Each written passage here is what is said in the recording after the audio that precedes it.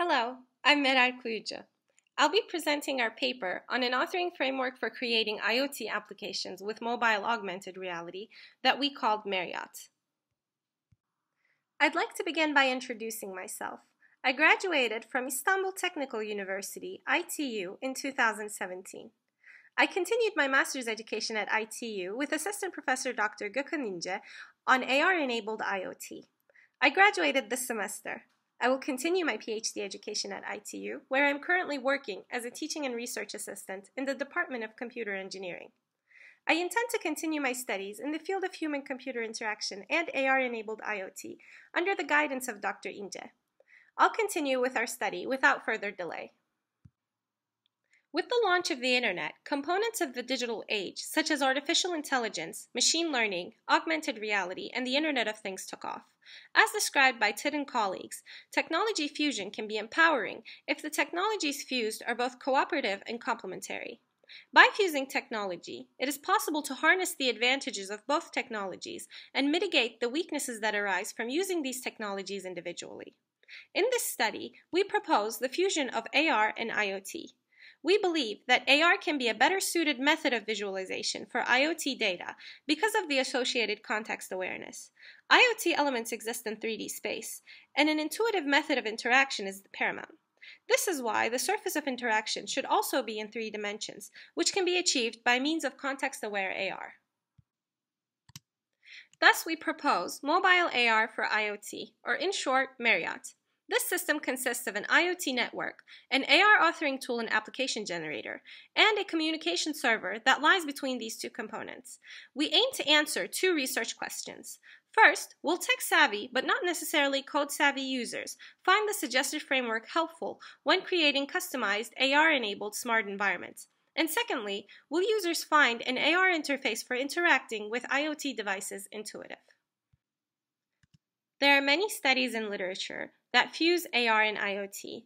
However, most of these studies lie in the implementation level. That is, no assessment of usability is made. One such example is the study conducted by Marquet et al. Studies which do conduct usability tests do so on prefabricated AR interfaces communicating with IoT devices. Although many studies focus on end-user development for AR and IoT separately, to our knowledge, there were no studies conducted on authoring tools for the integration of these 2 technologies. Let's continue with an overview of the MARIoT framework. The system consists of 3 major components. The first of these is a smart home IoT network. In this network, different types of sensors and devices can be connected to a microcontroller via GPIO, Bluetooth, or other means. A programming platform which runs on the microcontroller sends sensor information to a web server, the second component of the system, and listens to the server for user input commands sent to devices in the network. The third component of the system consists of a web-based authoring tool for creating augmented reality interface templates and a mobile application that can receive these templates via HTTP and generate them in real time. In the layered architecture of the system, the technologies that require programming knowledge lie at the bottom layer. Tech-savvy, but not necessarily code-savvy users can interact with these technologies using the abstractions we propose located in the middle layer to create customized applications at the top layer. We suggest 2 abstractions, namely the customizable task flow generator and the AR template generator. Let's look at these abstractions in more detail. The customizable task flow generator is a library containing task flows which users can import and customize without having to write code. The 2 flows in the library enable users to receive sensor information and send commands to devices.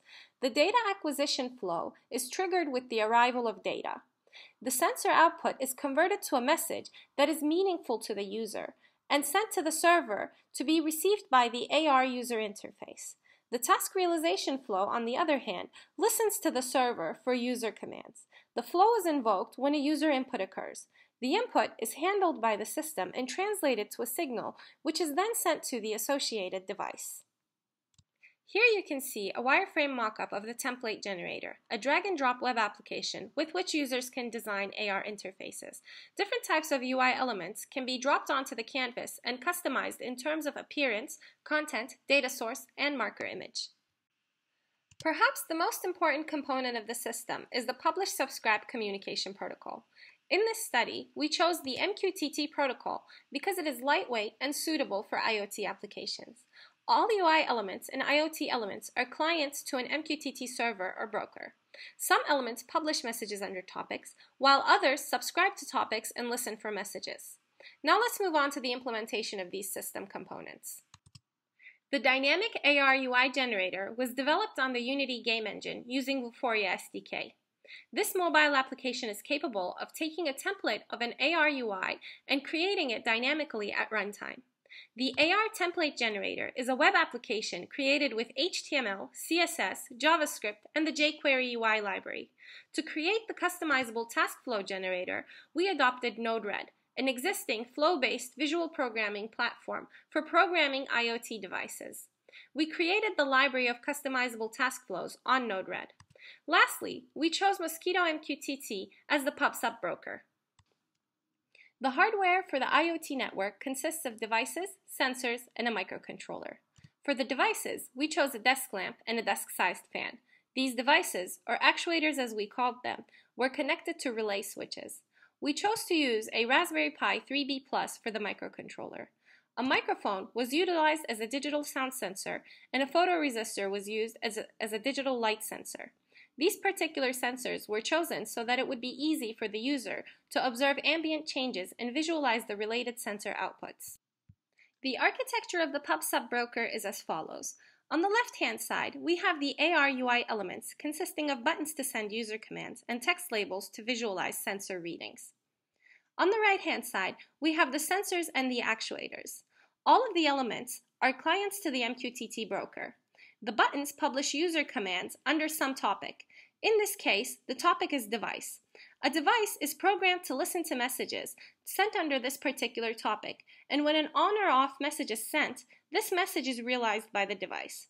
Sensors in the system act as publishers and publish the collected data under a particular topic. In the AR UI, a label is programmed to listen to the topic that the sensor publishes to. When new sensor data is published, the content of the label is updated in real time to contain this information. The customizable task flows were implemented in Node-RED. The data acquisition flow is triggered by a reading in the sensor node. The digital information is sent to both the date timestamp node and the handle node. The date time node creates a timestamp, and the handle node converts the digital message to a textual message understandable by the user. The timestamp and the textual message are combined in the join node and published to the server. The task realization flow is invoked when a subscriber node receives a message. This message is translated to a digital signal in the handle message node. Currently, the system supports on and off messages. The digital signal is then applied to the device. As mentioned, the AR interface generator application is a drag-and-drop web application that users can use to create AR templates. Currently, text labels can be utilized to visualize sensor information, and buttons can be used to send commands to devices. Each UI element can be customized after being dropped onto the canvas. A default MQTT IP and port address can be added before starting the template if all UI elements are to connect to the same server. This simplifies the cumbersome task of adding server information for each UI element individually. Now that you're familiar with the system, let's continue with the experimentation stage. The experiments were conducted at ITU User Experience Lab. Here you can see the experimental setup. Users program their IoT devices and create their AR templates using the computer. The sensors and the devices are on the desk. The two images on the desk are AR markers. These images enable context awareness. Each UI element will be binded with a marker image. An element will only become active on the AR UI when the marker image that it is binded to is in camera view. Before starting the tests, 2 pilot studies were conducted with expert users. The pilot results provided insight when determining the maximum time to complete the tasks. The experiment is incremental in nature, and it's important that users remain focused throughout. Thus, the test tasks were timed so that users do not get sidetracked or lose interest in the experiment. Additionally, minor visual changes were made to the template generator to ensure consistency. The participants ranged 18 to 26 in age and came from different engineering backgrounds. They had varying knowledge of programming. However, none of the participants had experience with any of the technologies used in this study. Additionally, we preferred participants who had experience and interest in AR, IoT, and smart home automation. 3 dimensions of usability, namely effectiveness, efficiency, and satisfaction, were taken into consideration when determining the evaluation criteria. For effectiveness, we measured the completion rate and the number of errors made by participants. Efficiency was measured in terms of the time taken to complete a task. All 3 of these metrics were measured with direct observation. Satisfaction was measured between tasks with an after-scenario questionnaire and at the end with a system usability scale. Participants evaluated the questionnaire statements on a 1 to 5 Likert scale. I'd like to continue first with an overview of the experimentation procedure, and then detail the stages of the experiment. We start by giving participants a general introduction to the system. Next, we ask participants to complete a demographic form and decide if the participant is suitable to join the experiment. Afterwards, a pre-training stage is conducted for both AR and IoT ends of the system. Then, a training stage is given for IoT only. The experiment starts after the completion of this stage. The objective of task 1 is to configure the IoT system. This task consists of 2 subtasks. After completion, the participant is asked to evaluate with an after-scenario questionnaire. The second task is the configuration of the AR end of the system. This task consists of 3 subtasks, followed by an after-scenario questionnaire. Finally, the third task is the interaction with IoT devices using mobile augmented reality. This task has 2 subtasks. Before wrapping up the experiment, we ask users to evaluate with a system usability scale. Let's continue with the pre-training and training stages. In the pre-training stage for IoT, users were shown video demonstrations of importing and configuring a data acquisition flow and a task realization flow. For AR, users were only given a verbal description of how UI elements should communicate with IoT elements. In IoT training, users were able to import and configure 2 flows for a device and a sensor. Users were given this training because Node-RED is a pre-existing platform adopted in this study. Therefore, the usability of Node-RED is out of the scope of this study. Users received no hands-on training for the augmented reality component of the system because our aim is to measure how intuitive they find the authoring tool and the mobile application. They saw these for the first time during the test. Let's move on to the test tasks. The objective of the first task is to configure a basic IoT network of devices and sensors. The first subtask is to import a data acquisition flow and to customize it for a sensor. The second subtask is to import a task realization flow and to configure it for a device. In the data acquisition flow, users had to configure 3 nodes. First, the sensor node is edited so that the microcontroller pin to which the sensor is connected is selected from the set of radio buttons. Then, the digital output of the sensor is converted to a text message. In the case of a light sensor, the 0 output can be converted to light on, and a 1 output can be converted to light off for an active negative photoresistor. Finally, server credentials and topic to publish messages under are added to the publish node. In the second subtask, the sensor information and a topic to listen to are inserted into the subscribe node. The handle node is not modified by the users as it only accepts on and off values currently. Finally, the microcontroller pin to which the device is connected to is selected from the set of radio buttons in the device node. The objective of the second task is to use a template generator to design an AR interface. This task consists of 3 subtasks. The first is to enter the default server information. The second is to add and customize labels to listen for sensor data. And the third is to add buttons to send commands to the devices. Here you can see a demo of the first subtask. After setting a default IP and port, the user does not have to repeat this procedure for each UI element. Let's move on to a video demo of the second subtask. Here, a label is added to the canvas. Some placeholder text is written for content. The topic to which it should listen to is added. And finally, a marker image is uploaded. This is repeated for the sound sensor, but with a different marker image.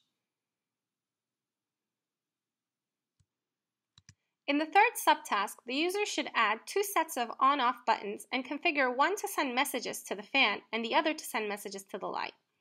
The content is the message that will be sent, so it should be either on or off. The topic should be the same as the topics given to the devices in task 1.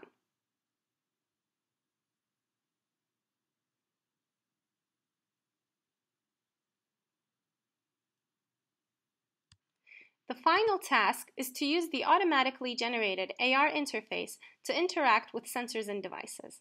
There are 2 subtasks here. The first is to visualize sensor data, and the second is to control a device using the buttons. Here is a demo video of task 3. First, the lights are turned off so that a sensor reading is triggered. By holding the device towards the marker for the photoresistor, the user can see that the photoresistor has a different output. Next, the user is asked to use the GUI buttons to turn on the light. Afterward, the user is left to explore different markers.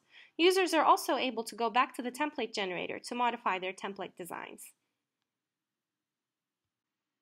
Let's continue with experimental results. The task completion rate is high across all tasks except for the task of adding labels to the template, which is slightly lower. The average error per user is below 1 for all tasks. The average completion time for each task is significantly lower than the allotted time for all tasks except for task 2.2, which remains slightly higher. The after-scenario questionnaire results are 4.82 and 4.74 out of 5 for tasks 1 and 2 respectively. Finally, the system usability scale result is an 81.9, or an A. In addition to the numerical results, it's important to consider participant feedback. Most participants showed interest in the system. They inquired about using the system in their own homes and workplaces. Some participants stated that they felt accomplished after using the system. They also mentioned that the system was quite intuitive. In fact, one of the participants, who was a genetics engineer, mentioned that the concept of pups-up messaging was very close to a biological process. Some participants suggested different usage scenarios for the system. Lastly, participants gave feedback on how to improve the system. Another important angle to consider is the backgrounds of the participants. While none of the users were familiar with the technologies used in the system, some were computer engineers or computer engineering candidates with varying levels of programming knowledge. Others had no experience with programming. We split the participants into 2 groups, namely computer engineers and non-computer engineers, to analyze the difference in their performance. It was surprising to see that while some tasks were dominated by computer engineers, others were dominated by non-computer engineers. For example, computer engineers have a higher completion rate for task 1.1, but non-computer engineers have a higher performance in task 1.2. There was an insignificant difference between the 2 groups, even when one group dominated. From here, it can be concluded that the system is in fact usable by people who do not necessarily have programming expertise. To sum up, there are 3 main contributions of this study. First, an end-to-end framework integrating AR and IoT using open-source technologies is presented. Second, a low-code, no-code framework which provides users with the necessary abstractions so that they can create a personalized smart home application is established. Third, the usability of the framework has been tested using an application generated with this framework. In the future, we aim to incorporate different methods of data visualization, such as graphs. We will integrate different methods of context awareness that users can choose from. Numerous devices for AR will be supported, for example, head-mounted gear. Lastly, the cognitive overload with choosing a topic in Node-RED and then using that same topic in the template generator can be difficult for users, especially elder users. Enabling seamless communication between Node-RED and the template generator will reduce this cognitive overload. For example, instead of having to remember each topic, users can select active Node-RED topics from a drop-down box in the template generator. Thank you for listening to me. If you have any questions, please feel free to get in touch via email.